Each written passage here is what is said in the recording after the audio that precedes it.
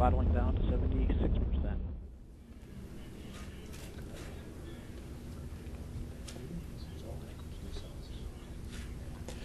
Good afternoon, everyone. This is our post-launch news conference for Mars Science Laboratory and Curiosity, launched this morning on an Atlas V rocket.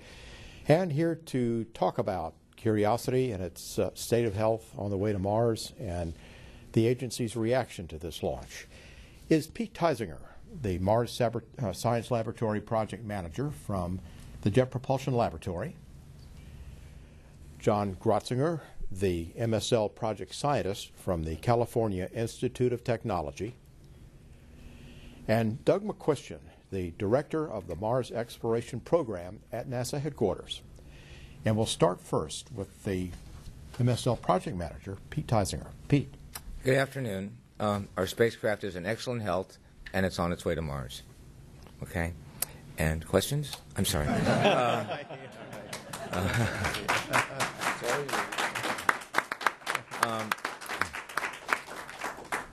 I'll talk about spacecraft health in a second, but I want to give a tremendous thanks to the launch team, ULA, and to the Launch Service Provider Organization here at Kennedy, and to Kennedy Space Center, who's been have hosted us since we arrived in May and June, and built up the spacecraft and did final testing here and finally encapsulated for flight. They did a tremendous job today. They've done a tremendous job for all these months, and it was a fantastic and smooth operation today, really just first-rate and tremendously professional. As I said, the spacecraft is in excellent health. You may have seen pictures of the separation, weren't those fantastic photographs? And we separated perfectly on time, of course, and the acquisition of signal was as expected about 6 minutes later, 15:52:27, if you want to know, Zulu. The power, we are power positive, slowly charging the batteries. We did not lose that much state of charge, in fact, during the ascent profile. We're thermally as expected. The cat bed heaters for propulsion are on. The temperatures are as we expect them on the key pieces of equipment, and we're changing slowly, as you'd expect, as we transition from ground-based to space operations. We are in cruise mode. We have commanded the spacecraft. And we are therefore in two-way and are getting navigation data. The injection was first-rate, much less than 1/10 of a sigma is both ULA and our navigation estimate. So it was a fantastic, accurate injection. And that's about it for me. Very happy guy. Thank you, Pete. And now John Grotzinger, the project scientist from the California Institute of Technology. John. Well, I'm also really excited, I think, on behalf of every scientist on this mission, and there are about 250 of us.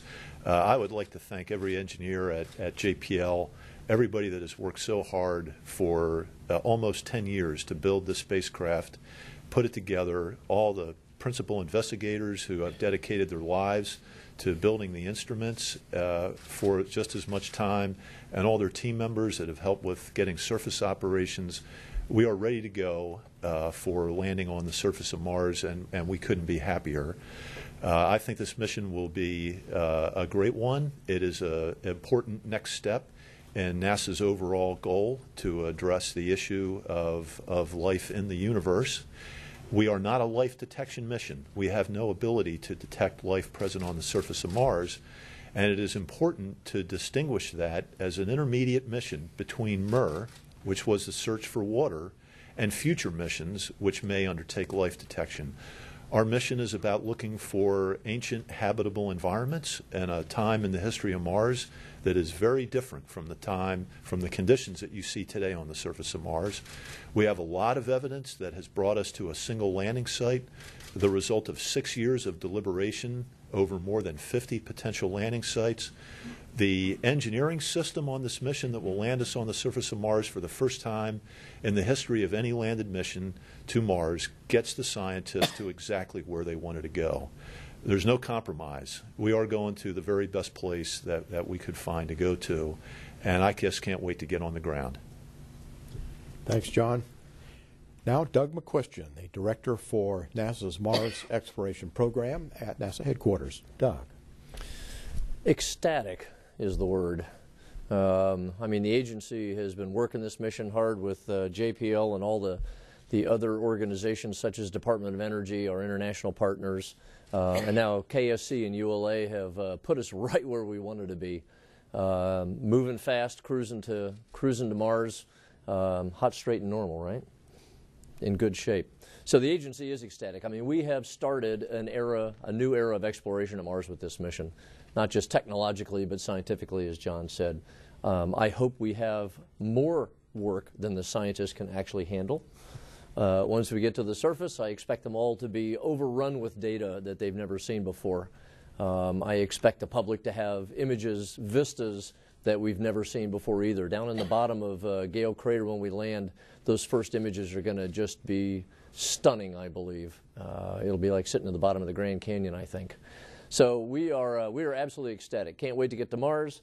Also need to thank the JPL team. Pete, you and your guys, John, for getting us to this point. It's an enormous mission. It's equivalent of 3 missions, frankly, and quite an undertaking. Science fiction is now science fact. We're flying to Mars. We get it on the ground and see what we find. Thank you, Doug. We're ready now to take questions. Please give your name and your affiliation when the microphone comes to you. Let's start here in the front with Marcia. Marcia Dunn, Associated Press, probably for Mr. Theisinger. But, you know, we've heard that the Bermuda Triangle awaits you. Is that even on your mind today? I mean, are you quickly putting the launch behind as a success and now looking forward to this 8-month cruise? Or What launch? What launch? Yeah, exactly. Well, you can't. You know, we clearly been thinking about intercent landing for quite a while, as well as thinking about the surface mission for a while. But you got to, you know, today's today, and we need to let everybody enjoy the moment. We all recognize this is a prologue for the mission, necessary but not sufficient, and we all have our work cut out for us in the next 8.5 months to prepare for a surface mission and do the final I-totting and T-crossing for EDL. But today's a great day. Right here. Jim Siegel, Celebration Independent Newspaper. I believe this one might be for Doug. I noticed in some of the press materials that we received there have been maybe 20 or 30 different missions that have been sent to Mars, or at least attempted, since 1960. And there are several that are planned, or perhaps not budgeted, but at least planned. And I wondered if you could tell us a little bit about what the next step is after Curiosity and the Mars Science Laboratory. Sure. The next mission is an orbiter, the MAVEN mission. So we'll be back in 26 months. So we told the ULA guys and the Kennedy Space Center folks this morning to be prepared. We are coming back. So MAVEN mission is an exciting mission. It is an orbiter, as I mentioned, but it's also an atmospheric escape rate mission. So one of the keys to what's happened to Mars and moving it from I'm talking about your category now here, poke me when I say it wrong, moving from a wet planet, a warm and wet planet in the past, to a cold, dry planet that we know now with water that's significantly under the surface but at the poles, is what happened to the atmosphere. And MAVEN's mission is called Aeronomy, and the job is to try to help understand what the escape rates of the atmosphere are now, the interaction with the solar wind, and if we can try to understand the history of the atmosphere that actually helped change the planet. So it's a planetary evolution, in a way, mission. That's the next exciting mission. That's a 2013 launch. And after that, we're still in discussions with the Europeans. We're looking at, as you said, there's a number of different missions that we're planning, potentially trace gas missions, which is what we'd like to do. Hopefully another lander in 2018 that will continue moving the science forward, that MSL will start in that new era of seeking the signs of life. Just a quick follow-up. How many additional missions would you envision then between now and when we might actually try manned exploration of the planet? There's a series of precursor measurements that need to be done, better understanding of the dust and of the regolith and how it interacts with hardware and equipment, toxicity of the soils, how easy it is to extract water and things from the materials that we have on the surface, and maybe other materials that could be useful. That's a series of precursor missions that we actually don't have on the books quite yet. We've had years of discussion about what those might be and how to go about those things. But there's a balance of scientific missions and human exploration precursor missions that have yet to be discerned what that balance is going to be.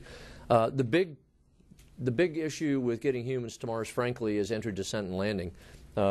Pete and the team, the Mars Exploration Program, are about to put the largest vehicle on the surface ever put down, a metric ton, well, 900 kilograms to be exact. When you're talking about humans to Mars, you're talking an order of magnitude almost more than that. You're talking, well, a couple of orders of magnitude in some cases. You're talking 40, 50, 60 kilotons and metric tons, excuse me. We don't know how to do that yet. We actually don't know how to do that yet. That's more of the technology tall pole than the scientific precursor missions are. Thank you. Mm-hmm. Irene? Thanks. Irene Klotz with Reuters. In one of the earlier briefings this week, I guess it's still, Mike Malin was talking about the huge amounts of data that will need to be coming back just from the images. And I was wondering if any of you could just talk a little bit about what your plan is for managing the communications and if there's a backup in case MRO, something happens with it and that's not available. You want to talk, Alan? They seem both to be looking at me, don't they? Well, we have a UHF relay communications plan through both Odyssey and MRO. And we do have a very, very limited X-band communication with the ground. So I think that, we will prioritize the data and send it down in the priorities that both the engineers and the scientists want to have. It is likely that with the cameras being able to take so many pictures that we are going to have data that we're not going to be able to ever return. I think that we will have to prioritize and send it back, and that's just the fact that our telemetry link is not as good as our data acquisition process on the planet. I think that we firmly expect MRO. There's no reason not to believe that MRO will be there for the entire mission and into an extended mission. I think Odyssey is a little bit more of a question mark, although the latest data I've had on its gas utilization indicate that it is still quite an expected life. So that's where we are. If I can inject on that also, Maven is carrying Electra radios also. So Electra radios are a software reprogrammable radio that it does the primary uplink downlink from the surface. And so as we go through orbiters, that's why this program is set up as a program, and it's not just individual random missions. That's one of the reasons. So we will refresh that telecom capability of Odyssey and MRO when Maven flies, because it'll take an Electra radio to the planet as well. I also had a science question, maybe for you, John. I was just kind of curious if this suite of instruments that are on Curiosity was on the Viking landers. Do you think that the results would be any different, or do you think that the place where the Vikings landers touched down is just completely kind of antithesis to any search for organics? Yeah. I think if you had the Viking Lander 1 and Viking Lander 2 sites on the list today, they wouldn't have made it past the first landing site workshop. And you sort of in those days you get what you can get to and hope to make the most out of it. The big difference we've got now is with the rover's capability is that we are A, mobile, and B, with all the instrumentation and all the people working on the mission, we have a much better chance to focus in on areas that we think are promising for the goals of investigating past habitability. Okay, Craig? Thanks. Craig Cavalt with Aerospace America. Kind of a lessons learned to this point question on development. I think you'd agree that the development of MSL was perhaps a bigger task than NASA believed it would be at the start. If you had it to do over again, what would you do differently? You want me to take that one? Yes, I do. I thought you would. NASA's here to do the hard stuff. If we were doing the easy stuff, we wouldn't be NASA, I don't believe. Have we learned lessons? Yeah, we sure have. We've learned lessons about how to manage certain things. We've learned lessons technically, what works, what doesn't work. We've learned lessons about lead times. We really needed those 2 years that we took. And it was important that we did that. It was money that we're going to see real shortly is well invested. But whenever you're pushing the envelope, scientifically or technically, it's going to be harder than you think it is.